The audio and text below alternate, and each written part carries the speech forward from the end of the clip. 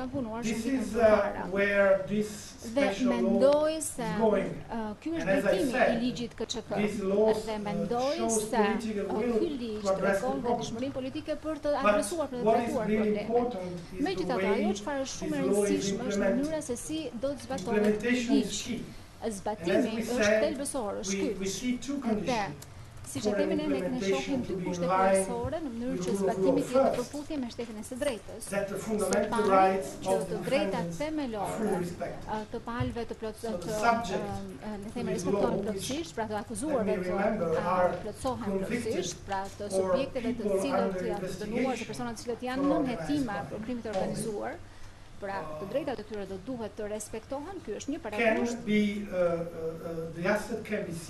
Dhe asetet konfiskohen, sekuestrohen, po të respektohet procesi I duhur ligjor. Në mënyrë të tillë që të gjithë të kenë të drejtën që të respektohen të drejtat e tyre themelore. Do ta monitorojmë këto tema të cilat neve po I monitorojmë nga afër, siç e thash, ne flasim në mënyrë të vazhdueshme me autoritetet shqiptare. Dhe do të flasë vazhdu edhe me Spakon. Dhe kushti I dytë në fakt ka të bëjë me drejtimin e këtij operacioni. Pra Spakon, siç e dini nga parashikrimet e ligjit, duhet të konfirmojë të gjitha veprimet e ndërmarra nga policia dhe duhet që t'ia kalojë dosjen gjykatës për të marrë vendimin suplementar të konfiskim. Pra ne po e monitorojmë këtë proces. Last questions? Pyetja e fundit? Zarcëmimi Associated Press. Zoti ambasador, disa technicalities lidhur me metodologjinë e re të Bashkimit Evropian për zgjerimin. A do të fillojë ajo të zbatohet apo ka filluar lidhur dhe me këtë raport që po përgatisni? Dhe në këtë kuadër përmendet që raporti do të dalë diku në pranverë, bëhet fjalë para takimit të marsit të Këshillit Evropian apo të majit të Kroacis. Dhe çfarë duhet presim nga këto takime? Faleminderit.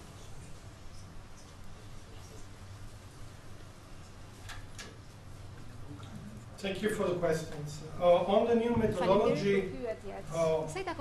as you can imagine, this is a proposal of the European Commission to the member states. The request of updating and reinforcing the enlargement process comes from the member states, and therefore now is being discussed in the Council for every member state to express its position, feel comfortable about, and when there will be consensus about it, the new methodology would be applied, is to be applied, certainly. We hope that this can happen already, that this discussion is concluded before the European Council in March, so that the leaders will be able to assess the new methodology. When it comes to the timeline of the spring, it's a bit early to say when the annual report will be presented.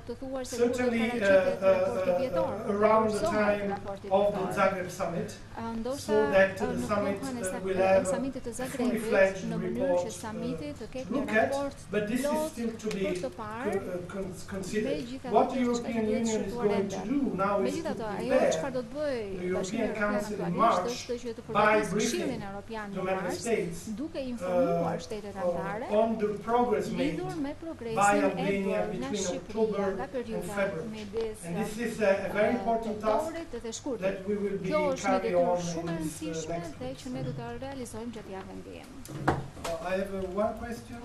The lady also. Ka kohë edhe për një pyetje tjetër nga zonja ose zonjusha aty? Ambrose Meta nga Syri Televizion.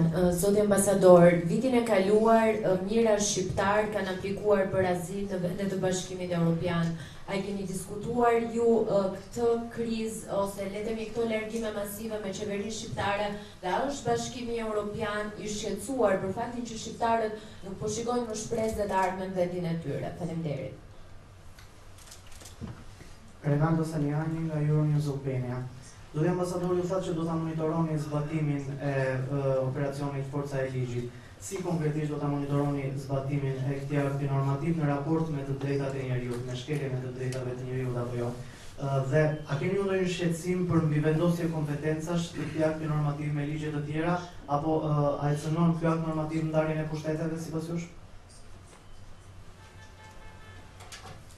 Thank you. On the first question, faleminderit. Në lidhje me pyetjen tuaj të parë, sigurisht që çështja e kërkesave të pabazuara për azil nga qytetarët shqiptar në disa shtete anëtare të Bashkimit Evropian është një çështje e cila po ndiqet në monitorim të gjë, por më shumë se sa kaq, autoritetet shqiptare kanë krijuar masa plane veprimi në shtetet anëtare dhe në shkuptojmë ne plane veprimi funksionojnë mirë edhe në sajt të bashkëpunimit të shkëlqyer ndërmjet ekspertëve të vendeve të ndryshme, pra të policisë nga vendet përkatëse, natyrisht që kjo është një tendencë që